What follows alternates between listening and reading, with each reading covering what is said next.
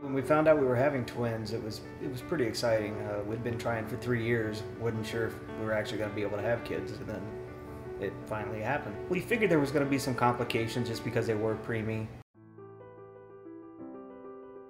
Jeremiah, when he was born, they talked to us about it, said, hey, you know, kind of went over the lungs. Pulmonary surfactant is essential for the expansion of the lung. When a baby is born prematurely, the surfactant system has not developed. Up until the introduction of surfactants, the only thing that we could offer to these babies was exposure to mechanical ventilation.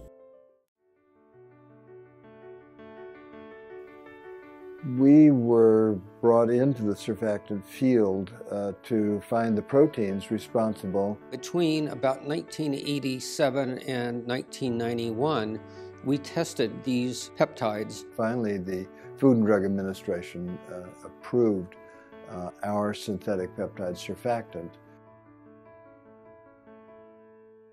We have a new thing coming along, which is the aerosolized synthetic peptide surfactant. And I know that it works because I saw the first baby that was treated. The baby's breathing suddenly became rhythmic and soft and easy.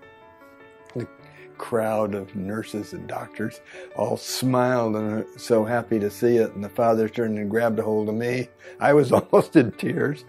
The calculations or the projections that I am told are that it will save about 2 million babies' lives a year. They came in, administered the drug, and his lungs within 2 days, he was doing fine, didn't have to take any oxygen.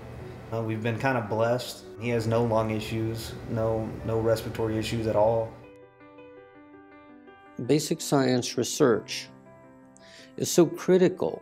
Drug development takes time, it takes a tremendous amount of expertise and dedication, takes a tremendous amount of financial support. Once you get involved in something like this that's going to be so helpful to humanity and to the Research Institute that you think so highly of, you do everything that you can night and day, and when you wake up at 2 in the morning thinking about things, you want to keep going. You just want it to work.